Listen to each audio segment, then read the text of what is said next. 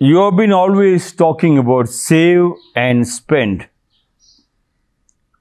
Please explain on the save and spend. There is nothing for me to explain. Save is save, spend is spend. If you don't save, how do you spend? You will be a pickpocket. You will be a robber. Hence, all the schools and colleges have taught them not to save, but to spend. And to spend, they have kept policemen to find out who is spending. And that is why invigilators were important in all the examinations. They create exam. There is no need of examination. Why? Who should examine you? Why should they examine you? They created a name called examination, and that went into the religious organization. They went into the hospitals, and hospital doctors have to examine you. Why did you go to the hospital? You yourself is a hospital. Your house is a hospital. Your family is a hospital. Your joint family tree is a hospital. Try to understand. Once you understand, then you know your power of your body. When you know the power of your body, you have saved your strength. When there is strength, to create strength, every day you have to clean the pipelines. When you clean the pipelines, strength is always there. Instead, you would go to the doctor, and doctor keep on injecting extra energy. There's no blood, extra blood. They keep on pumping without cleaning the pipelines, and the arteries are blocked, and you allow them to slow kill you. Then save will never be there. Otherwise, you are considered as robbers by the teaching community. Even in our school also, when the children go back home, parents are crying, where there is homework, why you are not given homework? I say homework is your house culture. Teach your house culture, because major part of the time the children are with our school, we will teach them all the dirty things in the world. The tensions in the world, the marketing strategy, the business strategy, etc. The greed, the egoistic selfishness, it's what the schools are teaching. When they come back home, teach your culture, but parents are not willing. Save in helpittu, spend in helpittu. First, ನಾವು ಯಾವುದು ಕೆಲಸ ಮಾಡಿದ್ರೆ ದುಡ್ಡು first ಕೈ ಇಟ್ಕೋಬೇಕು. ಆಮೇಲೆ balance 1%, 10% ಖರ್ಚು ಮಾಡೋಕ್ಕಿಡು, 90% ಕೈ ಇಟ್ಕೋಬೇಕು. ಅದು ಇಟ್ಕೊಳ್ಳಲ್ಲ. ಶರೀರನೇ ಒಂದು ದೊಡ್ಡ ಶಕ್ತಿ. ಶರೀರ, ಆ ಶರೀರ ಇರ್ತದೆ ಶಕ್ತಿ ಮರ್ತೋಗ್ಬಿಟ್ಟು ನಾವು ಹೋಗುತ್ತೆ, ರಾಜಕಾರಣಿಗಳ ಜೊತೆ ಹೋಗುತ್ತೆ, ನಮ್ಮ ಥರ ರಿಲಿಜಿಯಸ್ ಲೀಡರ್ಸ್ ಹಿಂದೆ ಹೋಗುತ್ತೆ. ಜಾಸ್ತಿ ಆಸ್ಪತ್ರೆಗಳ ಡಾಕ್ಟರ್ ಎಕ್ಸಾಮಿನ್ ಮಾಡಲಿ, ಡಾಕ್ಟರ್ ಚೆಕ್ ಮಾಡಲಿ. ಅದು ಎಲ್ಲಿಂದ ಸ್ಟಾರ್ಟ್ ಆಗಿದೆ? ಸ್ಕೂಲಿಂದ ಸ್ಟಾರ್ಟ್ ಆಗಿದೆ, ಕಾಲೇಜಿಂದ ಸ್ಟಾರ್ಟ್ ಆಗಿದೆ. Examination study by heart examination ಸೆಂಟರ್ಗೆ ಹೋಗುವಾಗ ಅಲ್ಲಿ ಅವ್ರಿಗೆ ಸೇವಿಂಗ್ ಹೇಳಿಕೊಟ್ಟಿಲ್ಲ. ಡೈರೆಕ್ಟ್ ಅವ್ರಿಗೆ ಎಕ್ಸಾಮಿನೇಷನ್ನಲ್ಲಿ ಅಲ್ಲಿ ಪೊಲೀಸ್ ಇಟ್ಕೊಂಡು ಇನ್ವಿಜಿಲ್ ಇಟ್ಕೊಂಡಿದ್ದು ಚೆಕ್ ಮಾಡೋಕ್ಕೆ, ಕಾಪಿ ಮಾಡಿ ಮಗುಗೆ ಆವಾಗಿಂದ ಗೊತ್ತಾಗಿದ್ದು ನಾವು ಸೇವ್ ಮಾಡಬೇಡ, ನಾವು ಸ್ಪೆಂಡ್ ಮಾಡಬೇಕು. ಪೊಲೀಸ್ ಇಟ್ಕೊಳ್ತಾರೆ, ಪೊಲೀಸನ್ನೇ ಉಲ್ಟಾ ಮಾಡೋಣ. ಯಾವನು ಪೊಲೀಸಿನ ಉಲ್ಟಾ ಮಾಡೋಕ್ಕೆ ಆಗಿಲ್ಲ ಅಂದ್ರೆ ಇಷ್ಟು ಅನ್ಯಾಯ ಈ ರಾಜ್ಯದಲ್ಲಿ ಹೆಂಗೆ ಓಡಿದ್ದು. ಸೊ ಫಸ್ಟ್ ನಮ್ಮದು ಶರೀರದಲ್ಲಿ ಶಕ್ತಿ ನಾವು ಅರ್ಥ ಆಗಿದ್ರೆ ಅದಕ್ಕೆ ಯೋಗ ಅಭ್ಯಾಸಗಳು ಮಾಡಿಬಿಟ್ಟು, ಪ್ರಾಣಾಯಾಮ ಮಾಡಿಬಿಟ್ಟು, ಧ್ಯಾನ ಮಾಡುವಾಗ ಸಂಸ್ಕೃತಿ ಗೊತ್ತಾಗುತ್ತೆ, ನಿಮಗೆ ಶಕ್ತಿ ಬರುತ್ತೆ. ಅದನ್ನಲ್ಲಿ ನಿಮಗೆ ದುಡ್ಡು ಸೇವಿಂಗ್ಸ್. ಆ ದುಡ್ಡು ಕೈನಲ್ಲಿ ಇರುವಾಗ ನಿಮಗೆ ಯಾವುದು ತೊಂದರೆ ಇರಲ್ಲ. ನಮ್ಮದು ಶರೀರದಲ್ಲಿ ಇರ್ತಾರೆ ಶಕ್ತಿ, ಪ್ರತಿಯೊಂದು ಶರೀರದಲ್ಲಿ ಇರ್ತಾರೆ. ಪ್ರತಿಯೊಂದು ಭಾಗ ನಾವು ಯೂಸ್ ಮಾಡಿ, ಪ್ರತಿಯೊಂದು ಭಾಗ ಯಾವುದೋ ಒಂದು ಭಾಗ ಯಾವಾಗ ಯೂಸ್ ಮಾಡಿ ಅದೇ ಕ್ಯಾನ್ಸರ್, ಅದನ್ನಲ್ಲಿ ಜ್ವರ ಬರ್ತಾರೆ, ಅದನ್ನಲ್ಲಿ ಅಟ್ಯಾಕ್ ಬರ್ತಾರೆ. ಚಿಕ್ಕ ಒಂದು ಜಾಗ ಬಿಟ್ಟರೆ ಕೂಡ ಎಲ್ಲ ಇಂಜಿನಿಯರ್ಸ್ ಗೊತ್ತಾಗುತ್ತೆ. ಇಂಜಿನಿಯರ್ಸ್ ನೀವು ಸ್ಮಾಲ್ ಚಿಕ್ಕ ಜಾಗದಲ್ಲಿ ನೀರು ಎಂಟ್ರಿ ಇಡೀ ಬಿಲ್ಡಿಂಗ್ ಶುರು ಆಗುತ್ತೆ. ಶರೀರ ಹಂಗೆ ಚಿಕ್ಕ ಒಂದು ಭಾಗ ನೀವು ಯೂಸ್ ಮಾಡಬೇಕು. ಕೆಲಸ ನಾಯಿ ಹತ್ರ ಯಾವೊಂದು ಕೆಲಸ ಕೊಟ್ಟರೆ ನೀವು ವಾಪಸ್ ಹೋಮ್ವರ್ಕ್ ಥರ ಮನೆ ಬರುವಾಗ ಮನೆ ಸಂಸ್ಕೃತಿ ಪ್ರಾಕ್ಟೀಸ್ ಮಾಡಬೇಕು, ಯೋಗ ಅಭ್ಯಾಸ ಮಾಡಬೇಕು. ನಾನು ಯೋಗ ಹೇಳೋಕ್ಕೆ ನಮ್ಮದು ಸಂಸ್ಕೃತಿ, ಭಾರತ ಸಂಸ್ಕೃತಿ, ಹಿಂದೂ ರಾಷ್ಟ್ರದ ಸಂಸ್ಕೃತಿ.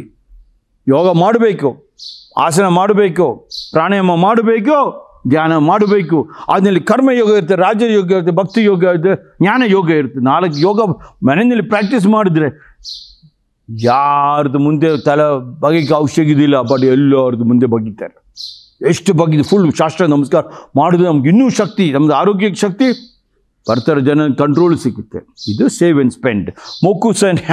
Mokusen Hiki was living in a temple in the province of Thamba. One of his adherents complained of the stinginess of his wife. Mokusen visited the adherent's wife and showed her his clenched fist before her face.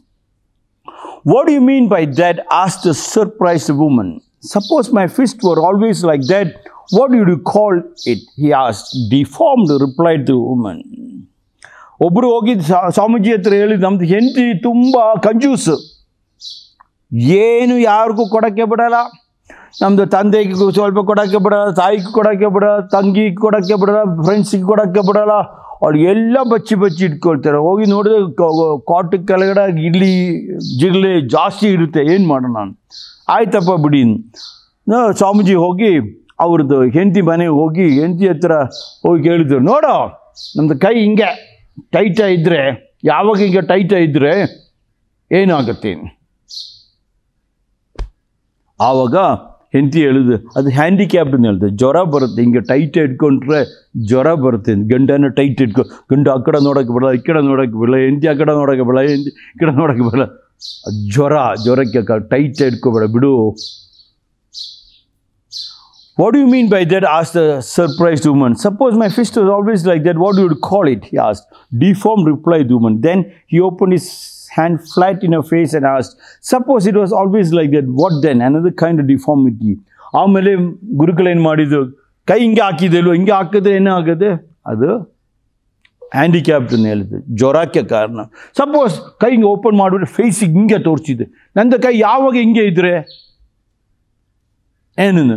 ಆವಾಗ ಹೆಂಡತಿ ಹೇಳಿದ, ಅದನ್ನು ಬೇರೆ ಥರ ಜ್ವರ ಅಲ್ವಾ, tight ಇಟ್ಕೊಂಡ್ರೆ ಜ್ವರ, ಓಪನ್ ಮಾಡಿಟ್ರೂ ಜ್ವರ, ಎರಡೂ ಜ್ವರ. ನನಗೆ ಅಷ್ಟೇ ಅರ್ಥ ಆಗಿದ್ದ, said the wife. If you understand that much, finish the Mokusen. You are a good wife. Then he left. After his visit, the wife helped her husband to distribute as well as to save.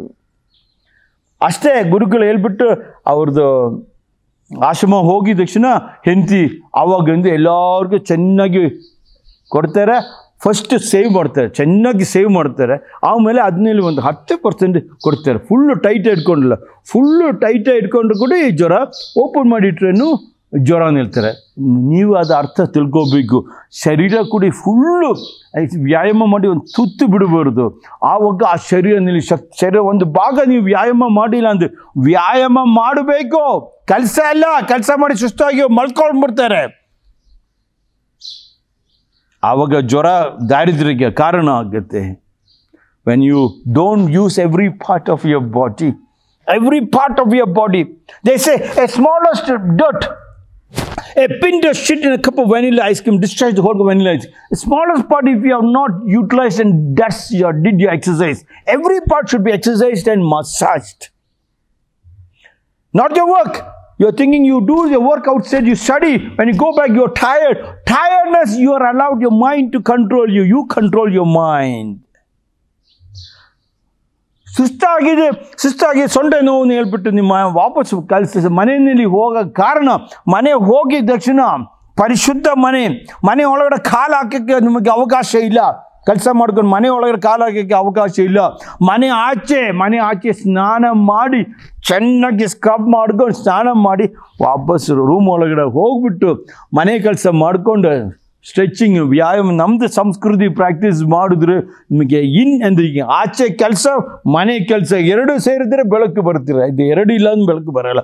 When you reach home you have no right to enter your house from your workplace. Please try to understand. Don't enter your house. To enter the house, you have to take bath, a thorough scrubbed bath.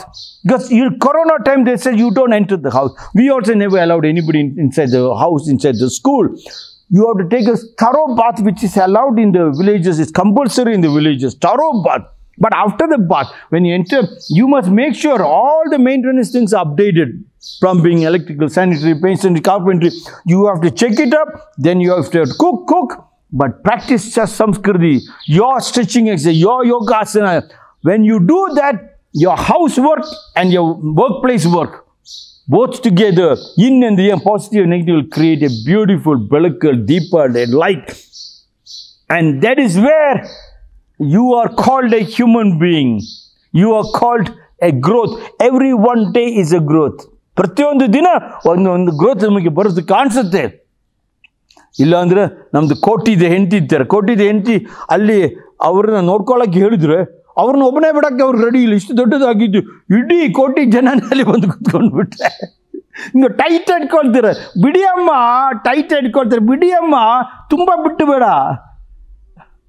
Tight ಇಟ್ಕೊಂಡ್ರೆ ಏನಾಗುತ್ತೆ, ಓಡ್ಬಿಡ್ತಾರೆ, ಅದು open ಮಾಡಿಟ್ರೆ ಕೂತ್ಕೊಂಡು ಬಿಡ್ತಾರೆ.